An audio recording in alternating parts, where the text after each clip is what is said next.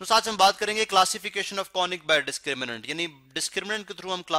Conic की classification किस तरह से कर सकते हैं। अब देखिए हमने एक स्टडी थी, एक सेकंड डिग्री इक्वेशन स्टडी की थी, second general second degree equation, ठीक है, general second degree equation, I can write general second degree equation, second degree equation, ठीक है, for non rotated, for non rotated conic, यानी जब कॉनिक उसमें rotated नहीं होगा कॉनिक, वो क्या है हमारे पास ए एक्स स्क्वेयर। अब प्रीवियस टर्म में मैंने बी वाई स्क्वेयर लिख दिया था, लेकिन in this case instead of B Y square I would write C Y square, it doesn't make any difference, ठीक है। ये क्यों लिख रहा हूं मैं अभी आपको एक्सप्लेन कर दूंगा। सी वाई स्क्वेयर यानी ए स्क्वेयर, चले मैं यहाँ पे कलर भी चेंज कर लेता हूँ, ए x square plus C Y square plus ji x plus F Y plus c is equal to 0, plus c is equal to 0. Similarly I can say gx plus 2fy plus c is equal to 0. इसका मतलब है I can also say कि if a is चले this is the equation for non-rotated conic, ठीक है। इस case में मुझे अगर आइडेंटिफाई करना, it's very easy, I know कि अगर a और c का प्रोडक्ट जो है, a और c का प्रोडक्ट जो है इज इक्वल टू 0 आ जाए, that means it will be a parabola। इसका मतलब है वो क्या होगा, parabola, ठीक है, it will be a parabola, ठीक है, because either, इसका क्या मतलब है, either a और c is equal to 0। so अगर x स्क्वायर की टर्म 0 हो जाएगी तो ऑब्वियसली तब ये पैराबोला को रिप्रेजेंट करेगा, y स्क्वायर इक्वल 4x हो जाएगा फिर, यानी y square equal 4x general form में बन जाएगा, जिसकी मैं जनरल फॉर्म बात कर रहा हूँ। अगर y स्क्वायर 0 हो जाएगा तो फिर x स्क्वायर इक्वल 4ay, ठीक है। So this is the case for parabola. इसी तरह से अगर ac इज लेस देन 0 हो जाएगा, दैट मींस कि इफ a इज पॉजिटिव, यानी कोएफिशिएंट ऑफ x स्क्वायर अगर पॉजिटिव है तो coefficient of y square negative, अगर coefficient of y square positive है तो coefficient of x square negative, this means कि a times c is less than 0, that means this will be a hyperbola, this will be a hyperbola, and similarly if AC is greater than 0, if AC is greater than 0 then obviously it will be an ellipse, ठीक है। ये क्या बन जाएगा, ellipse, where you know के circle is a special type of ellipse, तो इसी में circle भी आ जाएगा हमारा, circle is a special type of ellipse। अब that makes very good sense। देखें इसकी इक्वेशन जनरल होती है x square is equal to 4ay, ठीक है, और y square is equal to 4ax, so that gives a very good clue कि अगर if a और c is equal to 0 then obviously ये इक्वेशन इस फॉर्म में डाली जा सकती है, ठीक है। Similarly ac is less than 0 का मतलब है if x square is positive then other will be negative, x square over a square minus y square over b square is equal to negative, so that makes a very good sense, if one is positive then other is negative, तो obviously product क्या हो जाएगा, less than 0, ठीक है, that will be a negative number, ठीक है। Similarly अगर आपके पास पॉजिटिव उसी केस में अगर x square is positive then y square should be positive, ठीक है। so this becomes x square over a square plus y square over b square is equal to 1, y square b square is equal to 1, so this makes a very good sense कि इस particular case में हमारे पास जो given shape होगी that will be an ellipse, वो क्या बन जाएगी हमारे पास, एलिप्स बन जाएगी। ऑब्वियसली ए दोनों के कोएफिशिएंट पॉजिटिव हो या नेगेटिव हो तो आपके पास आंसर जो होगा वो ग्रेटर देन 0 ही आएगा, ठीक है। But what about the rotated hyperbola या rotated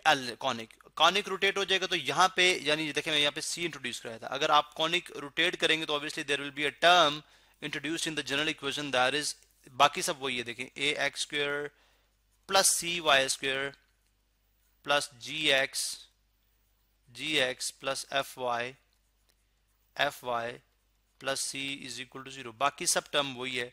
but there will be an addition of ax square plus bx and y। अब जहां पे आपके पास ये टर्म आएगी, जहां पे आपके सेकंड डिग्री इक्वेशन में अगर आपके पास x और y प्रोडक्ट फॉर्म में आएगा तो इसका मतलब है ये एक रोटेटेड कॉनिक की रिप्रेजेंटेशन है, ये एक रोटेटेड कॉनिक की रिप्रेजेंटेशन है, जिसके केस में आप देखेंगे कि if b is equal to 0 then this equation may represent degenerate conic, यानी वो इसका मतलब है कि वो अगर b 0 हो जाएगा ऐसी इक्वेशन में, यानी d अभी जो रोटेटेड इक्वेशन अगर आप उसमें b को 0 की को रखेंगे